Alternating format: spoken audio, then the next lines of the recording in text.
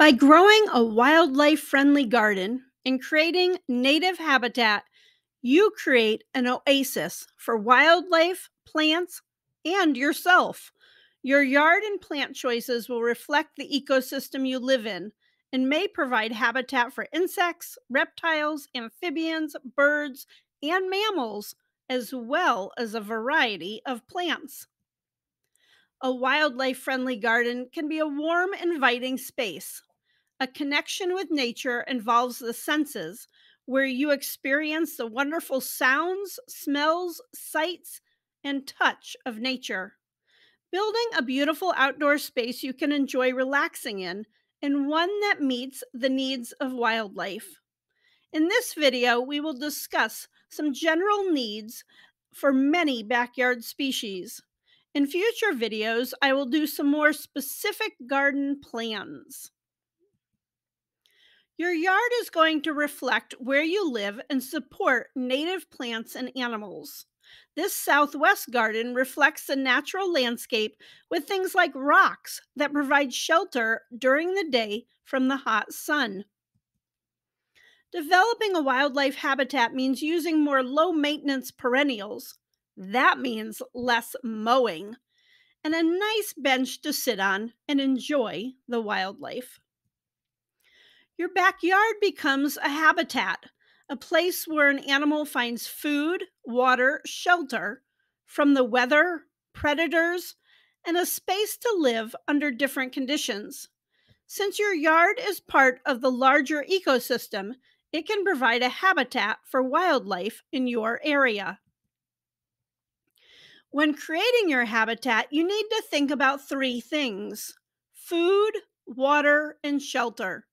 Do some research and learn about the species that live in your location. What do they eat?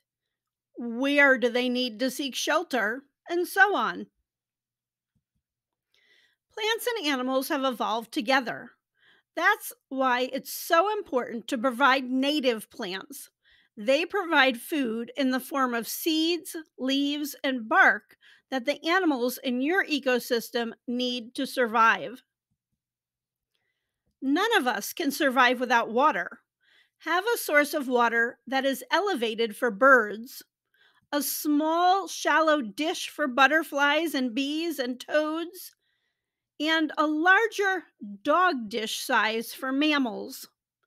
Don't leave out buckets of water, as smaller animals can drown in them. But a shallow rubber feed bucket is easy to clean and can provide water for larger mammals. Shelter. Animals need shelter to escape the weather, hide from a predator, or simply relax. Who doesn't love a cozy spot to nap? A shelter may be in the form of a bush, brush pile, stone pile, or some nice mulch. If you have the room, a brush pile provides shelter for small mammals, birds, and lizards. Whenever you are pruning or cleaning up after a storm, place the trimmings and broken branches in a pile for wildlife. We want our animal friends to live a natural life, and that means reproduction. Provide places where they can nest and have babies. Birdhouses and bushes, an area for tall grass for rabbits and field birds, and milkweed for butterflies are just a few examples.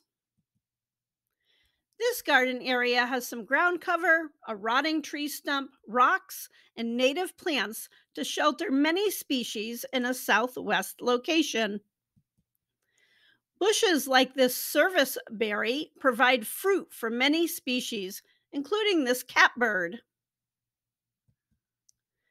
Bird feeders often help more than the birds, so be open to that.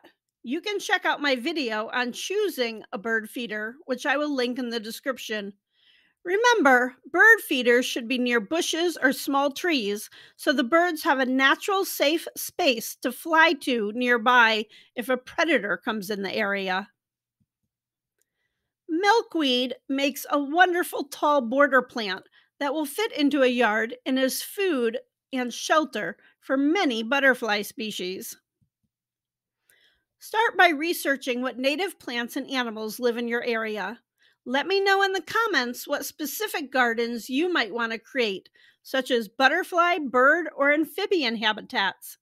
Thanks for watching and have a sunny day.